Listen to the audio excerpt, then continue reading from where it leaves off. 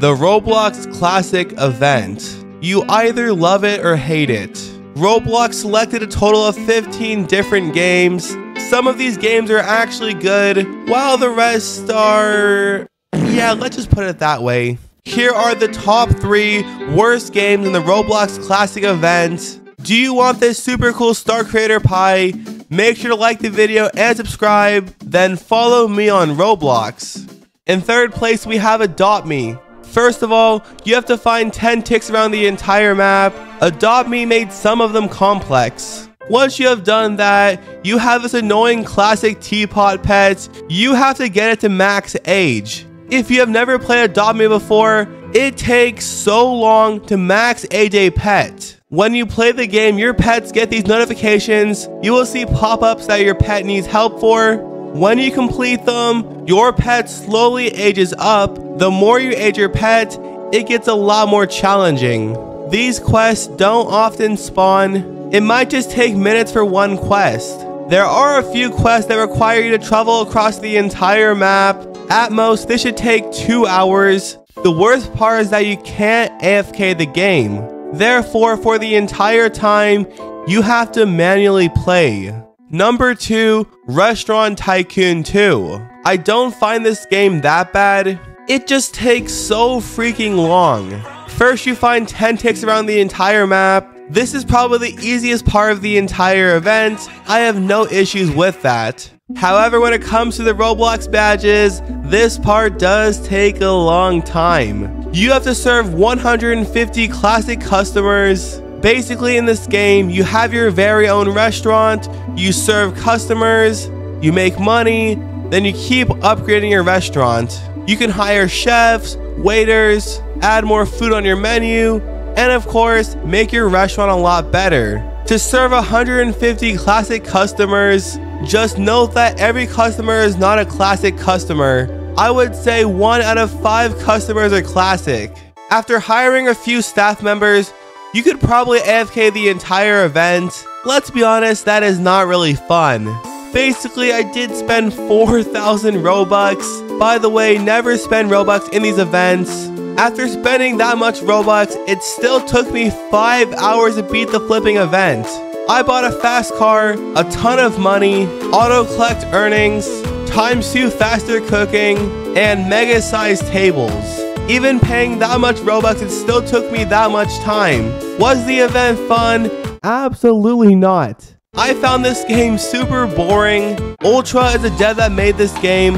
He is known for making Pizza Factory Tycoon, Clone Tycoon, and a lot more fun games. In the past, these games had fantastic events. When it came to his game Restaurant Tycoon 2, this one was not really the best. Being completely honest, as a free-to-play player, this would take you over 10 hours likely. At the same time, if you did play this game in the past, you have a major advantage. How fun was the game? I give that a 2 out of 10. And of course, number 1 is no other than Blade Ball. First of all, Blade Ball is a horrible Roblox game. They don't care about their players. They focus more on the money. And that is called a cash grab game. I could make an entire video discussing on why Blade Ball is a horrible game, but that is not the point of today's video. Let's first talk about the ticks. Unlike the other games, Blade Ball has the worst ticks to find. Instead of traveling the entire map to find ticks, Blade Ball has 1 tick per each map.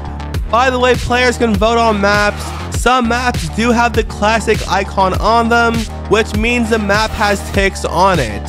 Basically, find 10 ticks on 10 different maps. While trying to find the ticks, good luck not dying to the ball. On the other hand, some ticks are really high up in the map. The average player can't reach them.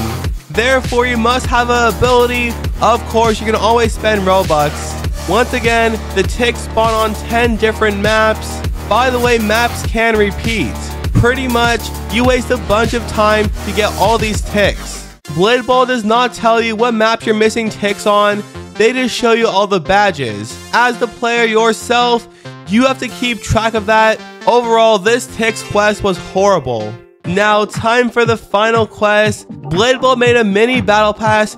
You need 120 points to get all 5 badges. And how do you get these points? By doing these stupid quests. For example, hitting the ball 150 times, winning 3 games, or playing 10 matches. After doing all 3 quests, you likely have 20 or more XP. Once again, you do need 120. One of your first quests is spin the daily wheel. Either spend 3,000 coins for 1 spin, or just spend some Robux on a spin. 3,000 coins is super difficult to get. That may take up to 1 hour of playing the game. That's very shady, Blade Ball. Now here comes the worst part. Once you complete a quest, players will not get new ones until all 3 are completed. Blade Ball definitely did this on purpose. As you progress the battle pass, the quests get more and more annoying. For example, winning 10 games. Let me explain why this quest sucks. In Blade Ball, there are these powerful abilities which half the players spend a ton of Robux on. As a free-to-play player or a new player, you likely don't have these abilities, making it a lot harder to win the game. Good luck trying to beat that quest. Now here comes the worst quest. There's a flipping quest called Find All the Ticks. Instead of completing my quest, I spent a whole hour trying to finish this one quest to get even more quests. The entire time when playing Blade Ball, just by dying, it takes so long for the next round to start. In the very small lobby, I counted a total of 14 different loot boxes. Why does a Roblox game have 14 flipping loot boxes? This was definitely targeted. Every 5 rounds, Blade Ball does have a boss fight. Honestly, I guess it's alright. The boss fight is only useful for 1 quest. On Blade Ball, I do have some powerful abilities. Because of that, I finished all the quests in 4 hours. For the average player, I don't think you can beat the event. You really need those powerful pay-to-win abilities. So that's the horrible Blade Ball event. Now here comes the worst part. Blade Ball banned every single method of cheating. First up, in private servers, the event is banned. Blade Ball does have a 1v1 game mode. The quest would be so easy if the rounds were that short. And of course, they banned it in those game modes. Blade Ball does not care about their players. They just want to make as much money as possible. When players have Roblox Premium, the more time they spend in a Roblox game, the devs make money. If there is one game you can avoid, please do not play Blade Ball. Those are 3 of the worst Roblox classic experiences. Comment down below what the worst one is. As always, like the video and subscribe if you want Starcreator Pie. I will see you guys next time. Peace. Bye. Cheeseburgers. Nom, nom, nom.